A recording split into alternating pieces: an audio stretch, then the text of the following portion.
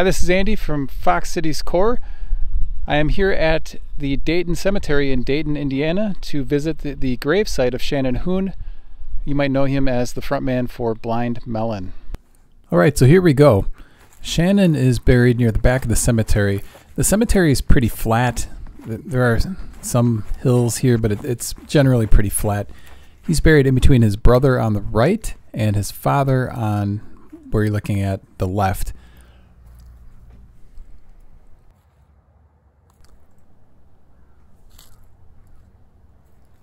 In 1992, Blind Melon released their self-titled debut album. It was followed by touring. They opened for acts like Ozzy Osbourne, Guns N' Roses, and Soundgarden. And in the summer of 1993, the video for the album track No Rain was released as a single. Of course, it was a huge hit on MTV. It featured a girl by the name of Heather DeLoach, who was dressed up as a bee, who was trying to get people's attention. Of course, the band just blew up. They were huge after that. They spent the next 2 years touring.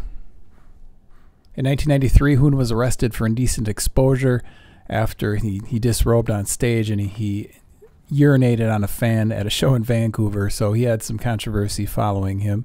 I'm not sure how often they clean the grave off. There was just a lot of rusted and rain damaged stuff that was left here by fans, including like a Christmas flag. You can see there's a rotten pumpkin and a burned out cigarette butt. There were business cards, old cassettes. There's an empty beer can. I really wanted to clean this off myself, but I didn't really want to remove anybody's tribute that they had left there.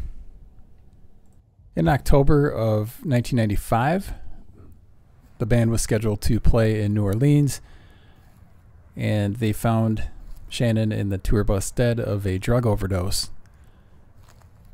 He was buried in the Dayton Cemetery, and he's been there ever since. On the tombstone is a inscription from the first song he ever wrote called Change.